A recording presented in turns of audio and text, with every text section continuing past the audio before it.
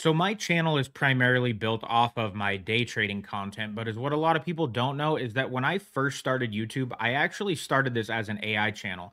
There are several people here that have been with me from the very beginning, and they're also now interested in day trading. So it's been a really awesome transition to see. But I realized yesterday when I uploaded my video about how you build an indicator and you can use AI to help, that a lot of people don't know how to use AI correctly. And it can literally be applied if you structure things correctly to exactly what you're looking for in any industry, any niche, any topic.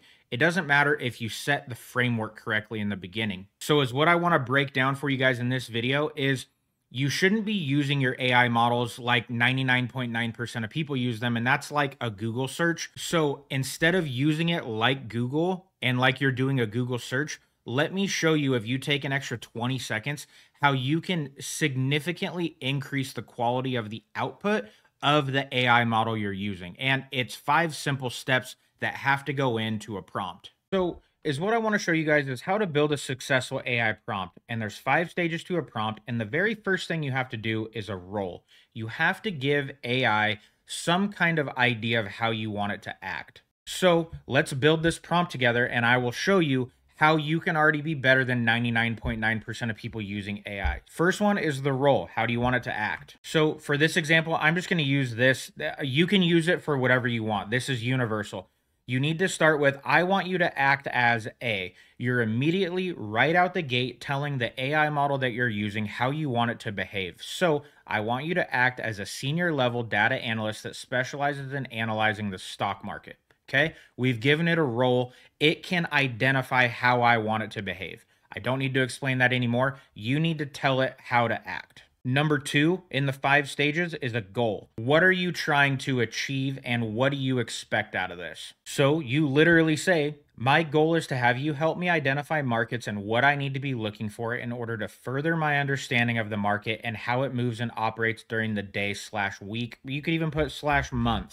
That way it gives you a broad overview of micro, daily, weekly, monthly. So again, role and goal are identified right now. Number 3 in the 5 stages is context. You have to give it a little bit to work with. So the context here that we're going to give it is say, I currently work a 9 to 5, but I need to educate myself better on how to analyze and understand market structures, movements, and shifts, and be able to build an exit plan from my day job. So we give it a little bit of context, who we are, what we do, what we're trying to achieve. That also ties back into your goal, but you're giving it a little bit more meat and potatoes there. It's got more to work with, so it understands where you're coming from. And then that moves you straight into step 4. Step number 4 of the 5 stages is constraints. You need to tell it the limitations that you have, or give it some more to continue adding to this meat and potatoes context that you gave it. So on the constraints, I need you to assume I know nothing and I am starting at the very beginning of this. You don't need to speak to me like I'm a child, but assume I don't know everything and need easy and simple explanations that anyone could understand. It's giving it constraints to not speak to you as if maybe it's going to take this and think that you've been in the market for 15 years and it's going to give you really high level tiers of, well, just boom, boom, boom, and you don't know acronyms and all that. So the constraints are, it's operating within this frame. So you have your role, how it's supposed to act. You have your goal of what you want it to do to identify for you so you can learn. Number 3 is the context, a little bit about who you are, what you do, and what you're looking to do, which builds on your goal. So your context re-solidifies your goal, which is then filtering back to the role. Then the constraints, don't speak to me like I'm a child, but don't speak to me like I already know what's going on. I'm trying to learn and I need your help learning. And then the last step of this is the output. How do you want it to deliver information? Like, are you a lengthy, long novel paragraph reader and you want as much as it can fill in here? Or do you want bullet points, high levels, and then you will tell it to expand on these so you can learn? How do you want the information delivered? Markdown? Do you want it in a PDF? Do you want it to give you a Word document? Do you want it to create you a Google Sheet? This is where you tell it how you want the information given to you so it can build all of this for you and provide it with exactly what you want. So this is my preferred method. I want you to give me all of this information in a bullet point format and have it labeled clearly. So if I read it and say, hey, I have a question on section 1, subsection A, you can expand on this and we don't get our conversation confused and crossed. The last thing you want to do when we start working with any of these AI models is have this whole entire long conversation and then need to reference back to a bullet point that's not clearly labeled that you can't call out, then you're copy and paste. Hey, in section one, the fourth bullet point down, you said this, and then it misreads it. You need very clear labels and output. So I like bullet points with like section one, subsection A, bullet points. Boom, boom, boom, boom. Okay, I have section three, bullet point under subsection B, number two, that I need clarity on, and it knows exactly what I'm referencing. That's how I like my output. So, again, I won't recap the whole thing, but we have a role, we have a goal, we have context, we have constraints, and we have our output. Now, the only other thing that you could do is in ChatGPT, for example, you could change your model. I'm not going to do this on here, but there's legacy models. Some are better than others, but for this example, I'm just going to leave it as is because this is going to give you great output. You could go back and put it into thinking mode or whatever you would like. You can mess around with this. People really like, and my personal favorite is GPT 4.0. I love that one. I think it's the best one they've put out. I think GPT 5 sucks. It's just my opinion. Maybe I don't use it correctly, but I haven't stayed up to date on all the changes. So you can change this if you want. I'm just going to leave it on auto on GPT 5.1 and let it determine how it's going to operate here on this model. So let's send it through and we'll see the output.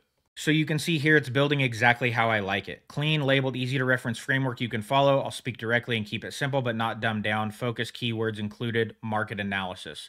So section one, foundation of market, what the market actually is. 1A, I can then easily say 1A bullet point 2. It knows price moves only because one side overwhelms the other. And as it continues to go, it's elaborating and it's giving me all of this. So you can see exactly what I mean by when you take an extra 20 seconds, when you have this framework in your head of I need to do these 5 things, boom, boom, boom, type it out. This output that I'm getting right now is 99.9% better than what you are going to get if you just go on to ChatGPT and type in, hey, chat, I'm new here. I need help analyzing the market. Where do I begin? Boom. You used it like Google or you used it like a basic search engine and you expect to get output like this, but you didn't give it the framework to get output like this.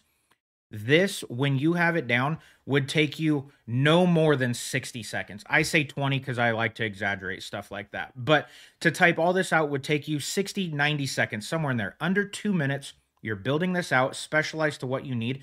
And I used to do this all the time in real estate. I would come in here and say, I want you to act as a social media professional that specializes in viral content for my mortgage brokerage. My goal is to have you help me identify and create a market that would adapt to social media, and I need trending content for that industry. And I would specialize this to real estate. If you owned a bakery, you could specialize this prompt to a bakery or a pizza shop or whatever. You literally can make this framework geared and keyed into exactly what you need. And again, instead of using it like a search engine, you have it like this. Section 1, Section 2, Section 3, Section 4, Section 5, 6, 7, 8. Like if you took this and you put it into a Word document and you're like, every single day, I'm going to work on one section, subsection, and I'm going to try and perfect this and learn it. And then you get into conversations. These chats save in your ChatGPT or any of your AI models. And you come in, this could literally be your working framework for an entire new career if you set it up to what you want. You could literally set this to, I want you to act as a life coach and I want to increase my standing in my company and move up the ladder. This is my company. This is what I do. You'd give all this in the context section.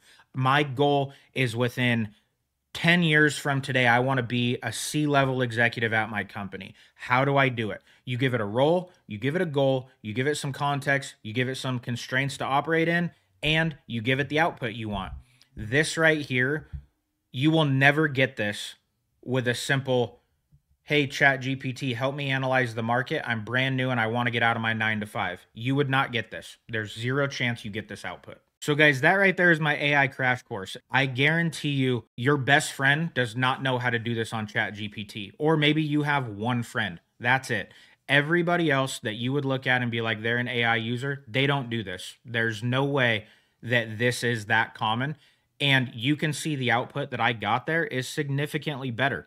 And it didn't take me any longer. Like, I would spend more time fighting with ChatGPT to eventually get a tenth of what it gave me right there by having to be like, no, hey, you're not understanding me. I asked you to do this, but my education level is this. Okay, sorry, let me revise that. Then you spend all that time reading that. No, hey, this still isn't what I want. Okay, sorry, because ChatGPT agrees with everything. Let me try and make this better for you. Gives you another output. Well, if you just took the 60 to 90 seconds to do the framework prompt correctly, then at that point, you're already off and running and you're learning and educating yourself today versus spending 45 minutes bitching back and forth with ChatGPT about what it's not doing right. Put in the 60 to 90 seconds up front. This is your AI crash course. Use it for anything you want and you will get the output you want. It's kind of the same thing. You throw bad info in, you get bad info out. Correct it and perfect it, you get the best of the best.